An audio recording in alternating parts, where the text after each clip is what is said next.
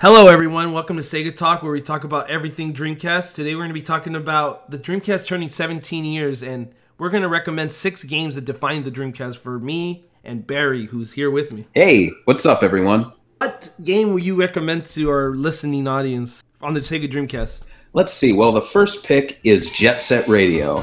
And the reason I picked this is, to me, Jet Set Radio is the Sonic or Knights of the Dreamcast. And I mean that in the sense that I feel like this is kind of a console-defining game for me. It's just like with Sonic or Knights into Dreams. It was new, it was different, it really caught people's attention, and it's another kind of spin on the action platformer. It's such a timeless game. I know it does have some control and camera issues that, granted, were better in the HD release, but I can't really play that and feel the same nostalgia that I can feel when I played on the original Dreamcast. And it's so much fun making your graffiti art, and you can even hook up the Dream Eye camera if you pick that up and take pictures and then put it all over Tokyoto. It's graphically, musically, just one of my favorite games, not only on the Dreamcast, but of all time. And I'm going to pick for my first game to recommend to you people, Sonic Adventure, because it's one of the launch games for the Sega Dreamcast, and it was like, the Sega Saturn never had a Sonic game, so this is like the first full-blown Sonic Team 3D game, and I think it's worth checking out. And it released 17 years ago as a launch title in the North America for the Sega Dreamcast. It has some pretty good levels. I feel like this one's better to play through Sonic Adventure 2, and I've been over this a couple times through other videos, but it's because you can just play as Sonic if you want to, and that's great because I don't want to play as other characters. I just want to play as Sonic, and this is pretty cool because it allows you to do that, and it's totally worth checking out, and it's cheap to buy. Oh, for sure. And if I wanted to add too, Chow Adventure is something that I know a lot of Sonic fans, new Sonic fans, grew up with the GameCube, but you can't play Chow Adventure on the GameCube. It's only on the Dreamcast, so there's an exclusive element to the game right there. Oh yeah. What's your next game? All right, well my next pick is a little indie title, had a very small budget, no one's ever heard of it. It's called Shenmue. And no, it cost a lot of money. A lot of people worked on it, and it didn't really make its money back. But having said that, I think it is one of the most ambitious games of the era. What can I say about it? You know, Ryo Hazuki, the story of revenge. You're in a very interesting era of Japan that I don't think a lot of video games explore, which is 1980s Japan. It's not even, you're not even in like Tokyo or something big. It's just a small little town, and you get to know the characters in the town. You get to do menial tasks, and you have to go home on time. It's such a big epic story, but at the same time it's told in such a small setting that I think really works well. The sequel I'd also recommend. However, I feel like a lot of things that I loved about the first Shenmue didn't transition over to Shenmue 2.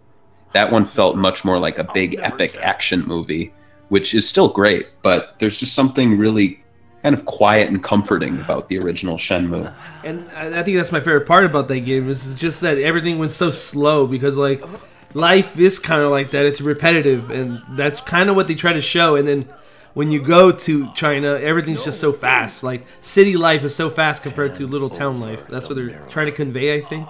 Power Stone, which is another launch title, oddly enough. I just feel like the Dreamcast probably had like one of the best launch title lineups of all time. They had Power Stone, Sonic Adventure, Soul Calibur, so like Power Stone is definitely worth checking out. For some reason, I prefer the first one compared to the second one, because I think like the second one is just so big and crazy. But they're both fantastic. They're both worth checking out. And outside of having a PSP port, they're exclusive to the Dreamcast. I mean, outside the PSP. But I feel like the best way to play them is on a big TV with your friends. So yeah, I totally suggest checking these out if you get a Dreamcast. Well, let's see. My next pick, and my final pick of my 3 to play, is I waffled. I was trying to think of a game that used an accessory. And I think the ultimate accessory is the maracas. And so I'm picking Samba de Amigo from Sonic Team. And that game, I mean, you need the maracas to fully experience it. They went for about, what was it, about 150 at the time, I think. Oh, yeah. And you might say, God, that's a lot of money. But you know what? On the secondhand market right now, they still sell for 150. So really, they haven't shot up that much. If you're lucky, you might, show up at a retro game shop, and they might have one sitting in the back. In the past 5 years, I've probably seen about, 5 or 6 of them in the wild, which I think is a pretty good number. But you get a Dreamcast for $30, $50. You get Samba de Amigo maracas, and you're set. You have an arcade experience at home. I think the music's great. The maracas are very responsive, unlike the Wii version, and it's a really fun, addicting game. It gets harder and harder. There's all these difficulty levels, all these multiplayer modes. I'd personally recommend importing Samba de Amigo version 2000. It's very import friendly. It has a lot more songs, a lot more modes, and I feel like it's a little more finely tuned. So that's my pick, and I know it's an expensive pick, but if you want a really fun arcade experience at home, I recommend it. I mean, Skies of Arcadia, that's a good game. That's a good JRPG. It's one of the few Japanese RPGs that Sega ever did.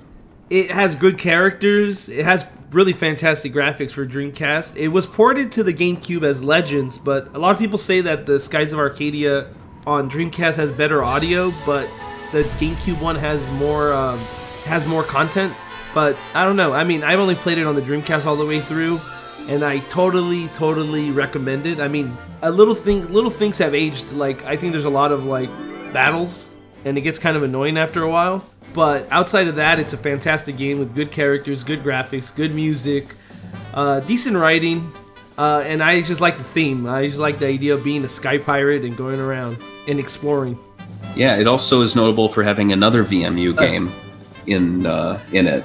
Oh yes, it has a VMU game. I've never played the VMU game on this. What is it? It's a little side story with one of the NPC characters, and it allows you to earn items. So I believe he goes on little adventures and comes back, and then he gives the items to your main game characters. And also, it's worth noting that Skies of Arcadia on the Dreamcast has a special inadvertent little assistant, which is the disc making a bunch of noise whenever a random battle is about to occur. Yeah, I remember that. Like, I remember being in summer, playing the game, and I would be playing, laying down on the couch, and then every single time that the little disc started, you could hear screeching because you had to oil your Dreamcast, they said online. I would just press pause and start healing all my guys, because you got a warning before the fight. I liked it. I just kept it like that because it gave me an advantage in the game.